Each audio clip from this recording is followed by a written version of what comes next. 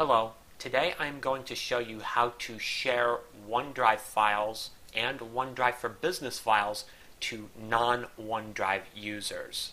First off, I'm going to show you how personal works.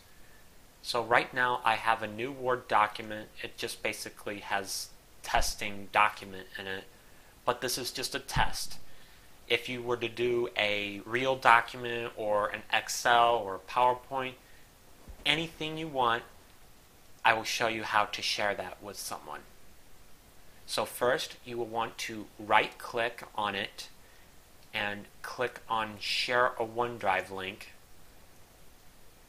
And then you will receive a toaster notification. I have it on quiet hours right now, but you will receive a toaster notification that it is ready to paste. Then we go over to your browser. Now it doesn't have to be Chrome, it can be Edge, Internet Explorer, whatever you like, and you will want to paste that link into the search bar or paste and go, and then it'll give you the OneDrive link. And then now you'll notice that it has opened up exactly what I did in Word, but it is online. You can edit in your browser, and you can even download it, also print it.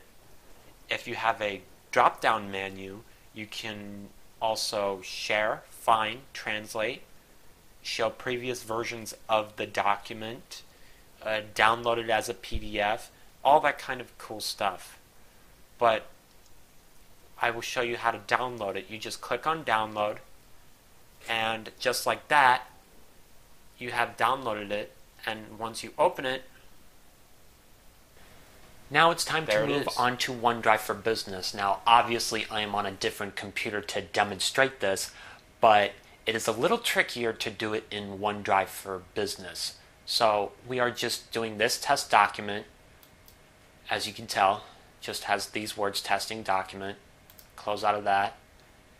Now same thing, right click, click on share. Now this window pops up for OneDrive users.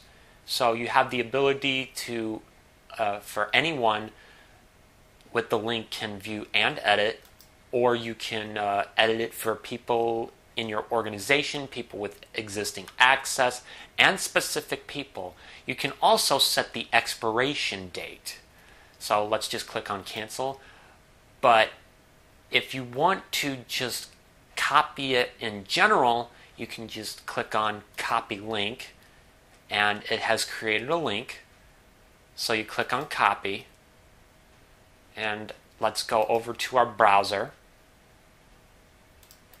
Right click on the browser link and click on paste and go. And there it is. And when you do have access to it, you have the ability to download it or edit it or use accessibility mode. If you want to download it, you can just simply click on here and it will start downloading.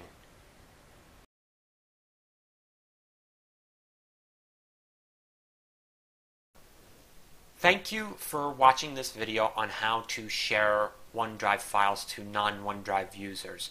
If you have any questions, feel free to comment. If you liked it, give it a thumbs up.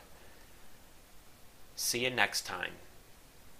Now, while you are on your computer, a lot of you tend to have problems with it, such as slow performance, a lot of viruses, anything like that.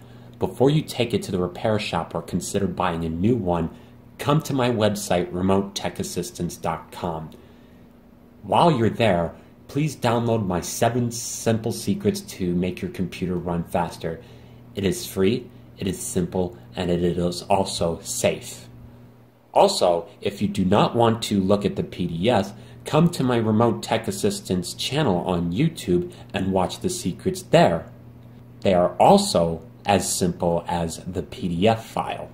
Just go to remotetekassistance.com. There is a link in the description below.